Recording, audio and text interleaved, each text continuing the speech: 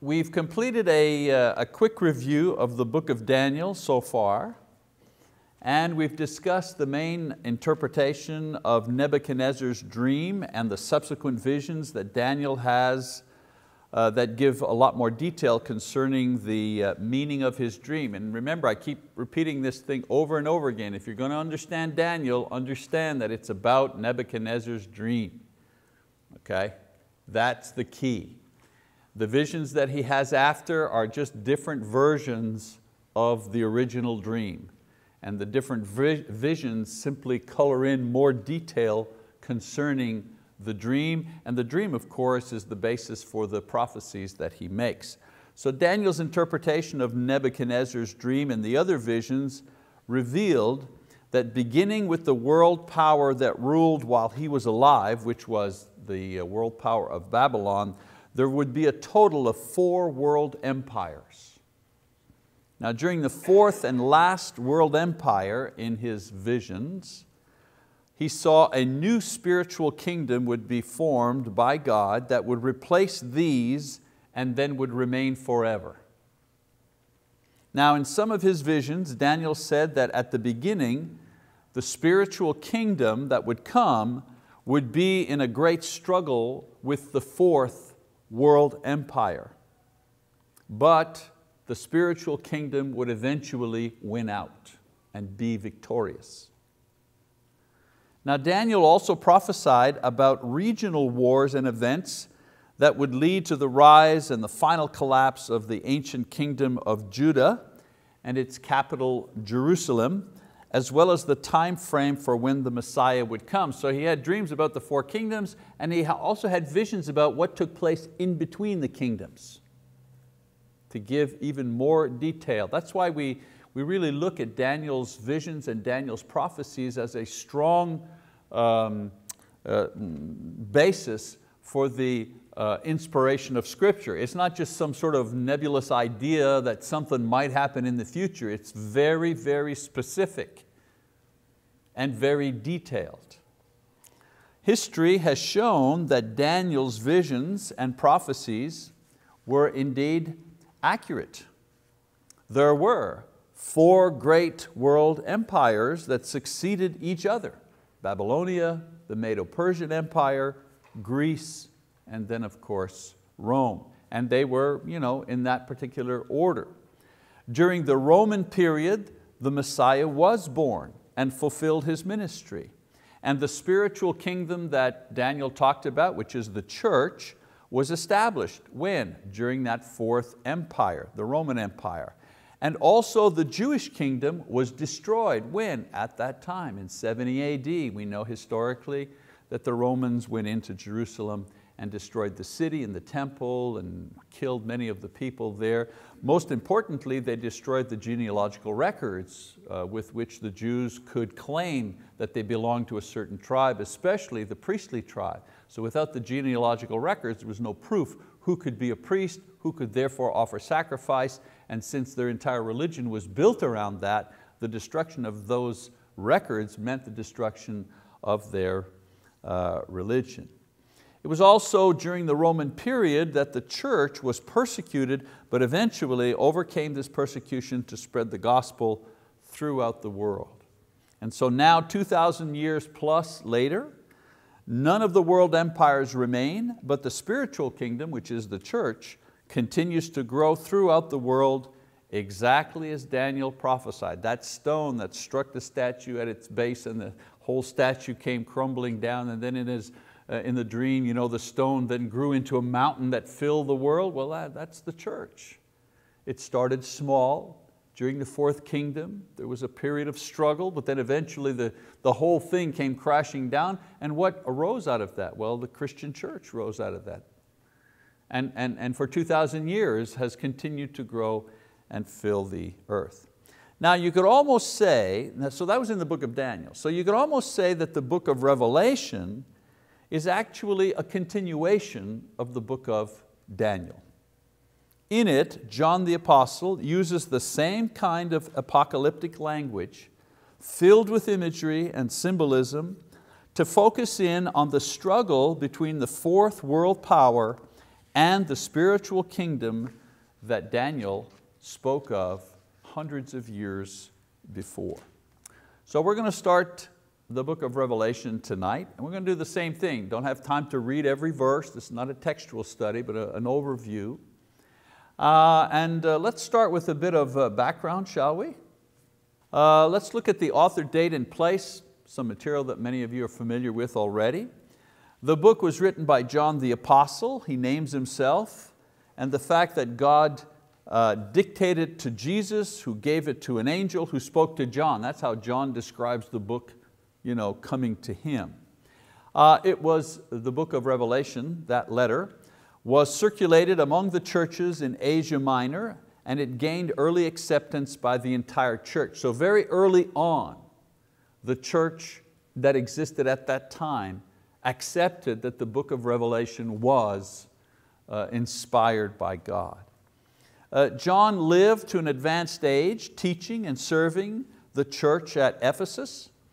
He was banished to the island of Patmos in the Roman persecution of Domitian in the year 94-95 AD. So he was, Ephesus was on the mainland of Asia Minor. Patmos was an island where they sent prisoners, so on and so forth. That's where John was sent. And he was sent there to stop a lot of his influence, because he was a leader in the church at the time. So we know that it is in Patmos, or at Patmos, that he had the visions that he describes in the book, because he talks about being there and having these visions. We know from history that he was released from exile in 96 AD and returned to Ephesus, where he wrote the book of Revelation and circulated it first among the 7 churches. Because that's the beginning of the book. It talks to the 7 churches. So those first 7, those were actual churches that existed. Those first 7 churches were the ones that received that letter, that book, at the beginning.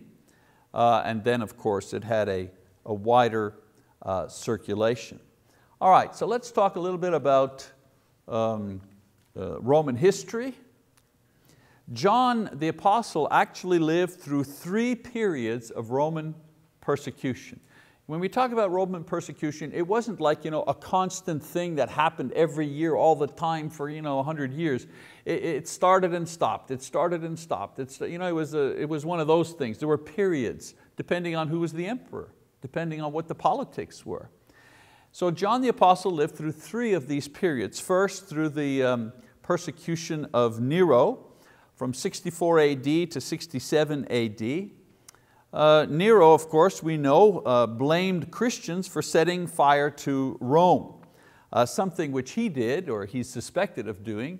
I've mentioned before in other classes that Nero was he liked to build, and he had a great vision for new Rome, and he had a lot of projects, but he had to get rid of old buildings, he had to get rid of the existing structures. And there was resistance, and so what he did was, apparently he started the fire. And in order to move blame away from himself, he blamed Christians because they were a disenfranchised group. Nobody liked them anyways. And so it was easy. They were secretive and so on and so forth. And so were blamed for this.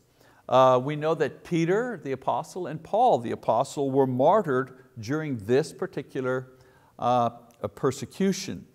Domitian, another persecution during the reign of Domitian from 95 to 96 AD.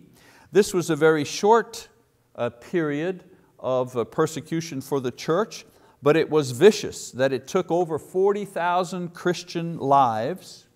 Think about that. 40,000 Christians were killed, murdered during that time. And it was also during that time that John was sent to the Isle of Patmos. And then there was the persecution of Trajan from 98 to 117 AD. So you see how I'm saying it starts, it stops, it starts, it stops. This happened after the book of Revelation was written. And Trajan was the emperor that promoted emperor worship. Okay? It was the last persecution experienced by John, but not the last persecution experienced by the church.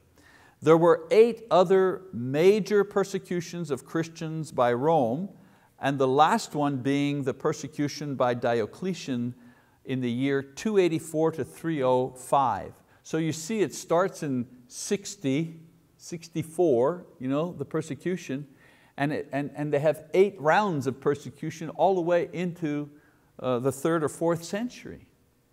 And so when the book of Revelation is talking about be patient, and there's persecution and it's vicious, it wasn't just a 6-month thing. It was something that was to last for many, many years, for several centuries.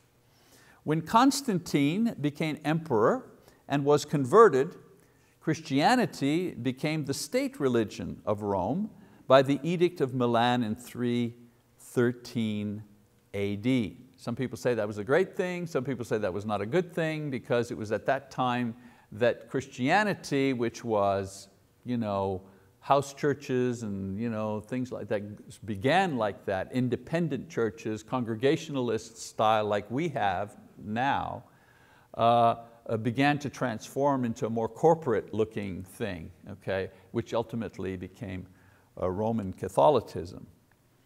John writes about the struggle between Rome and the church as prophesied by Daniel.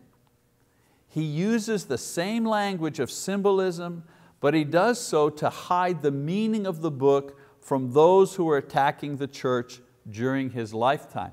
Daniel used that language not to hide anything, because the Babylonians, they didn't care, you know what I'm saying? There was no issue there. He wrote with those terms, he used that language because it was a language that the Jews understood. It was the type of literature that they understood.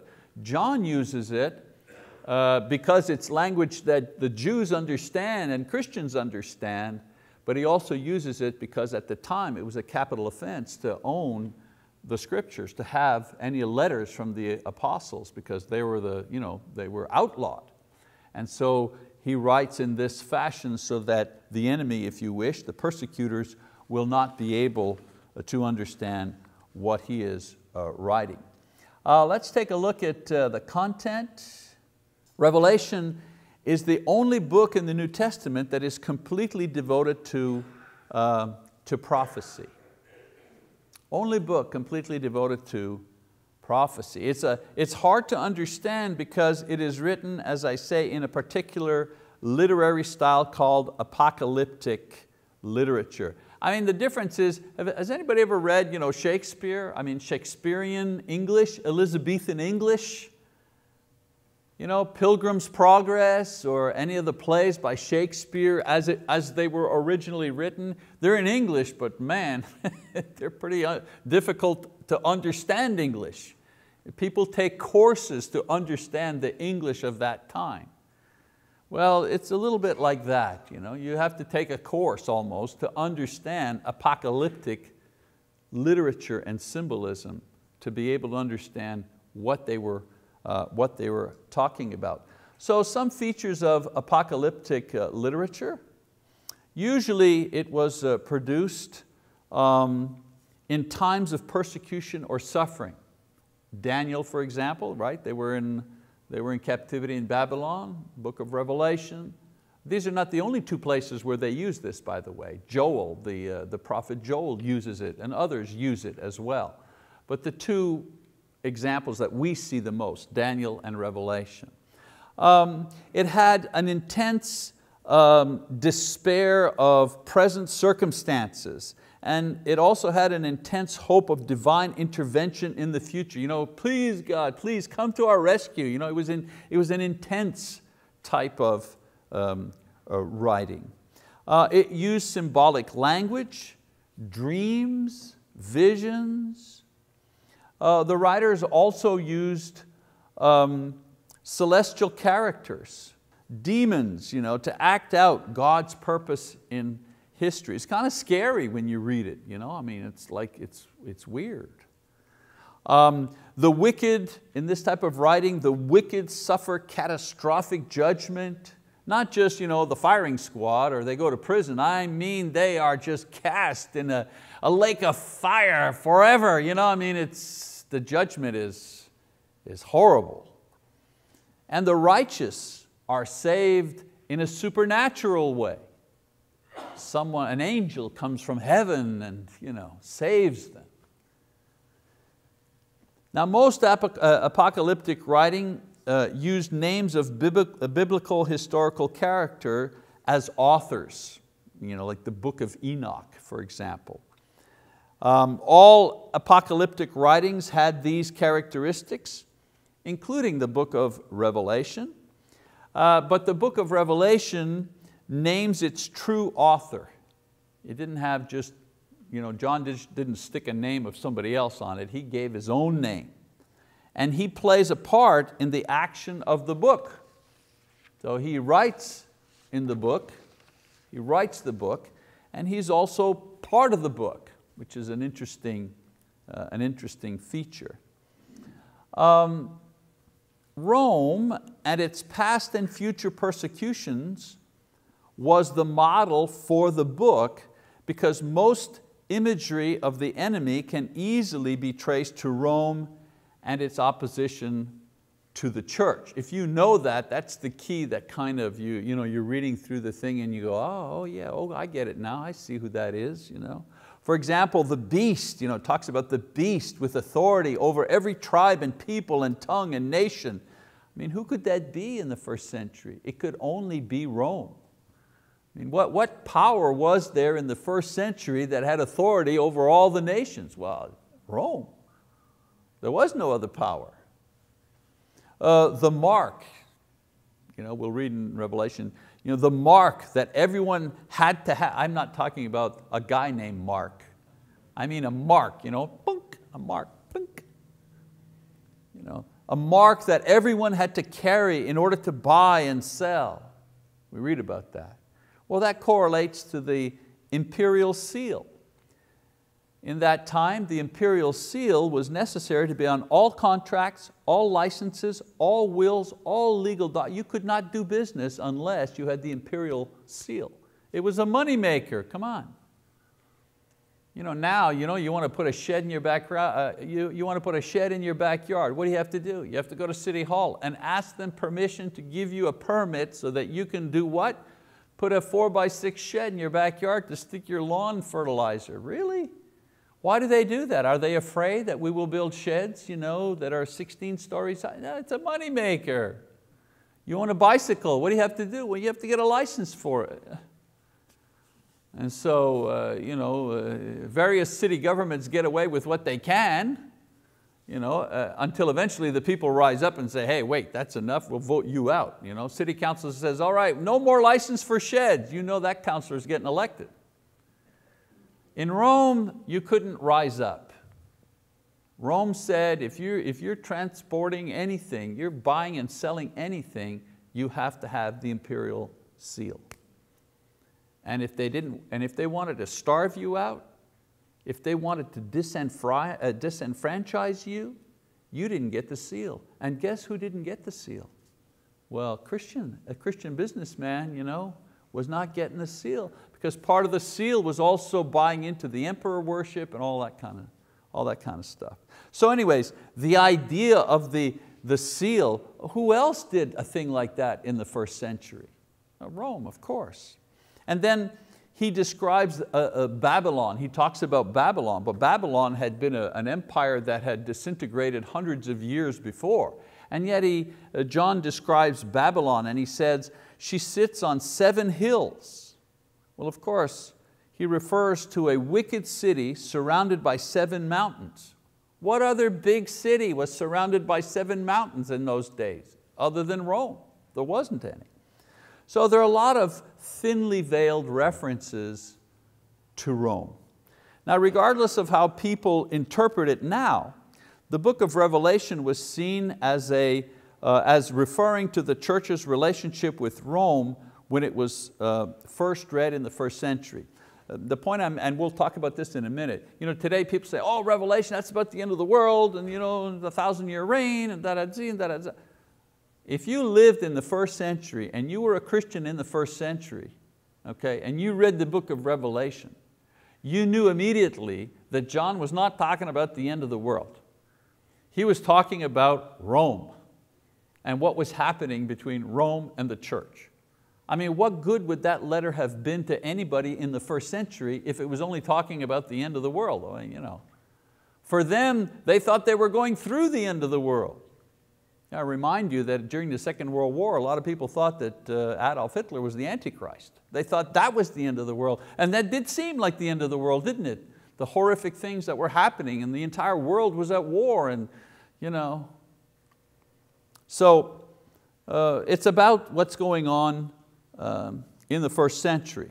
So the warning and the encouragement was to stand firm against a pagan and totalitarian rulership that wanted to control and then destroy the religion of Christ and the faith in Christ. That's what the book is about. It was also a warning to Christians who were growing lax in their moral standards and becoming wavering in their faith. So the language and the symbols used come from the Old Testament and Old Testament imagery, which would be understandable to Christians, especially Jewish Christians, in the first century. The message is encoded in this way because of the persecution, so that the Roman authorities would not understand the content of the material that was mostly about them. The imagery and the symbols come mostly from Daniel and Ezekiel as well, so that an understanding of this material is necessary if the modern reader is to correctly interpret the book of Revelation. As I say, so many people don't even read Daniel, have no idea about Ezekiel, and they're going to explain to us what Revelation is about. That's why we started in Daniel. If you don't get Daniel, you're not going to get the book of Revelation. And because the book is complex, there are many interpretations as to its meaning. These have been traditionally grouped into different schools of thought. And briefly, here are the schools of thought concerning the book of Revelation. The first one is called the preterist. You might think, oh, that must be a mistake, it should be Peterist, but no, it's preterist, the preterist school. And the preterist school believes that all the symbolism in the book of Revelation refers to the first century only. There's no, quote, prophecy to the end of the world in the book of Revelation. It's all about the first century. That's the preterist school. Then there's the idealist school. The idealist school, for these scholars, these people, the book of Revelation is non-historical. It simply symbolizes the ongoing struggle between Christ, His church, and the evil that's in the world. In other words, it's a parable. It's a kind of a scary parable. And the book of Revelation simply describes what has happened throughout history. There's Christ and His, or throughout history from the beginning of the church. There's Christ and His church and the powers of evil always trying to destroy it, but the church will ultimately win out in the end. So it's just symbolism. There's no history in it at all. Okay, so we have the preterist school and the idealist school. And some people wonder, well, what do we believe? And I'll explain the others in a second. What do we in the churches of Christ, what's our position? Well, our position is actually a combination of the two. Our position is a combination of the two. We hold that John uses the struggle between Rome and the church as a model for the ongoing struggle which will go on throughout history and then end when Christ comes. So we don't say it's just about the first century, and we don't say it's just a symbol. We say it's a combination of the two. Yes, it talks about what really happened in the first century, but what it explains will serve as a model for the church throughout history. Okay? The third school is the historist school. They believe that the book outlines the actual history of the world from Pentecost until the second coming of Jesus, and what they try to do is interpret world events throughout history and try to sync it up with what is happening in the book of Revelation. That's why you have people from time to time coming out saying, oh, the end of the world is now, we've done all the calculations. And so, well, they're part of the historicist school. They've calculated, oh, the beast, and Russia's the beast, and China's the rising power, and the war is coming, and in 20 years there'll be 2 million people fighting in the valley, and so on. That's those people. And then the futurist school, they believe the first 3 chapters refers to the first century, because those are the chapters where John is talking to the 7 churches. So they believe the first 3 chapters refer to the first century and the churches that existed then. And then the other part of the book refers to a future event that they call, careful now, the Great Tribulation. You hear that? During the tribulation. And the symbols describe what will take place then. Most evangelical, when I say evangelical, I mean community churches, Baptist churches, most evangelical churches and charismatic churches, Pentecostals, Church of God, their idea is one or the other. They're either historicists or futurists or a combination of the two. Okay? So that's why when you're having a discussion with somebody and you're just talking about your thing and their thing, and you're saying, why doesn't he understand what I'm saying? Well, because they're working from a framework here, and you're working from another framework. What I find many times in the church is that we don't know what our framework is. We don't know what we know.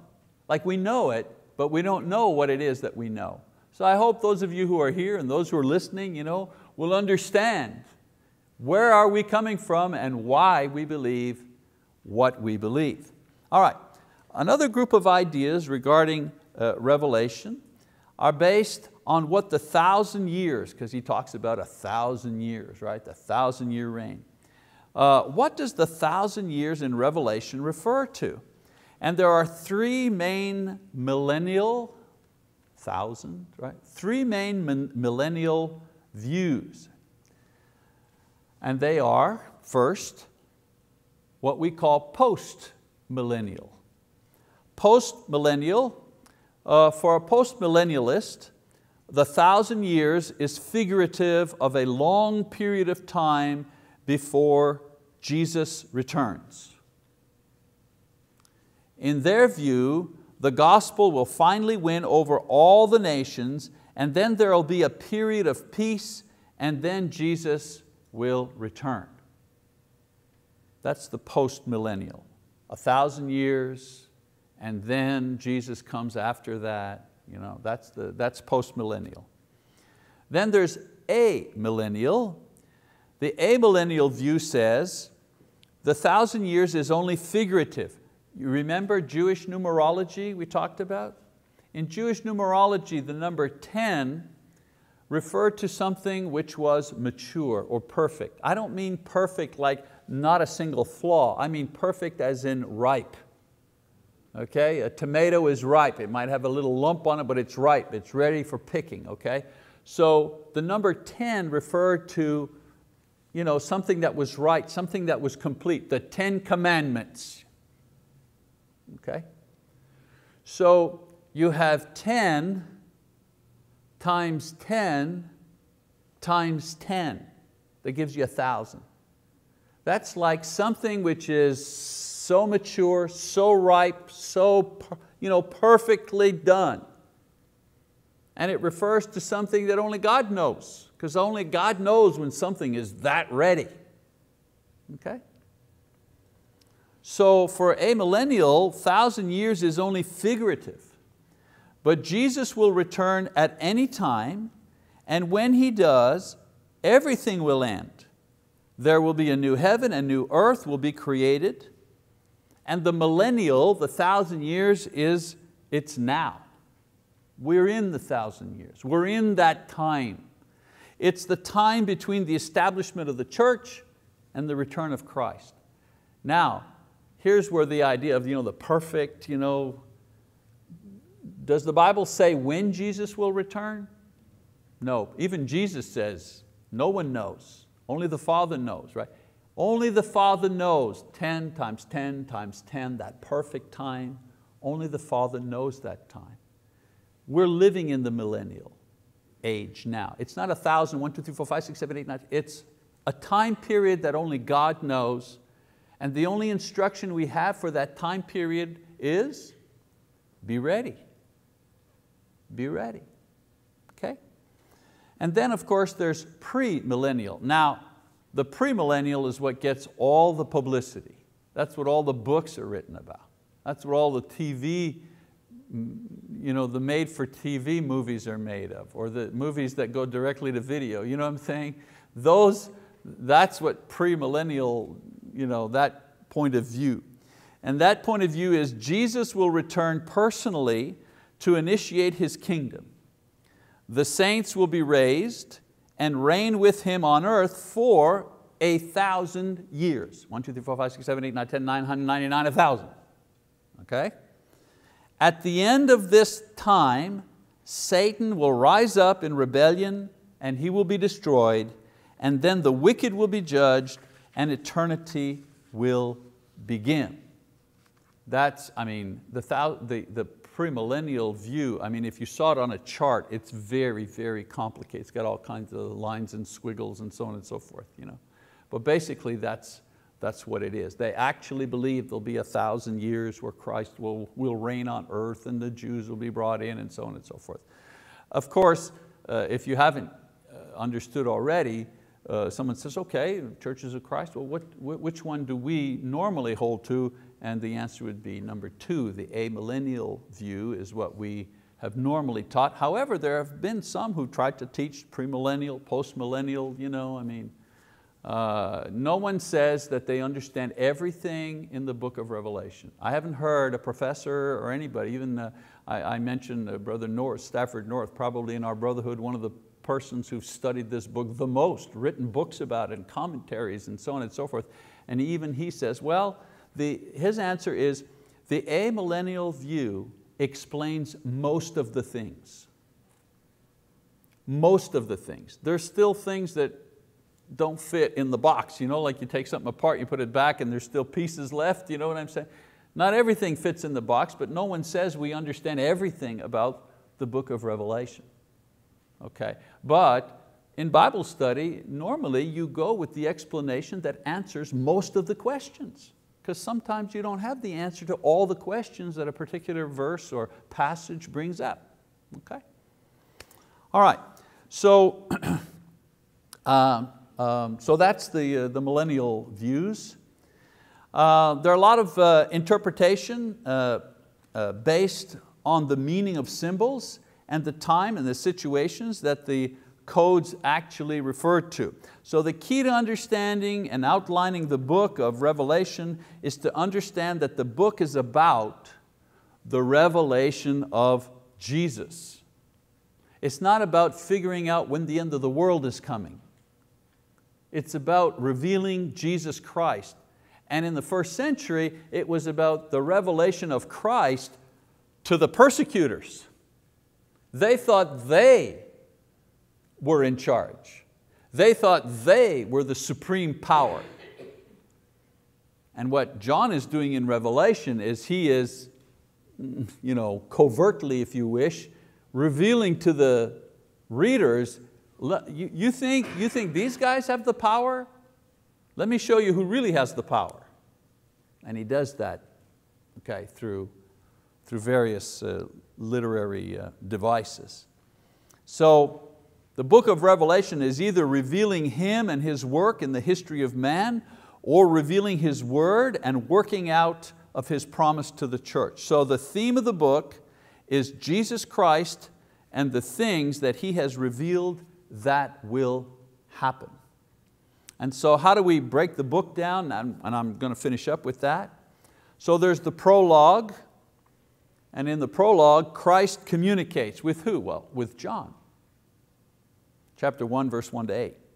Then a series of visions. Vision number 1, Christ in the church on earth.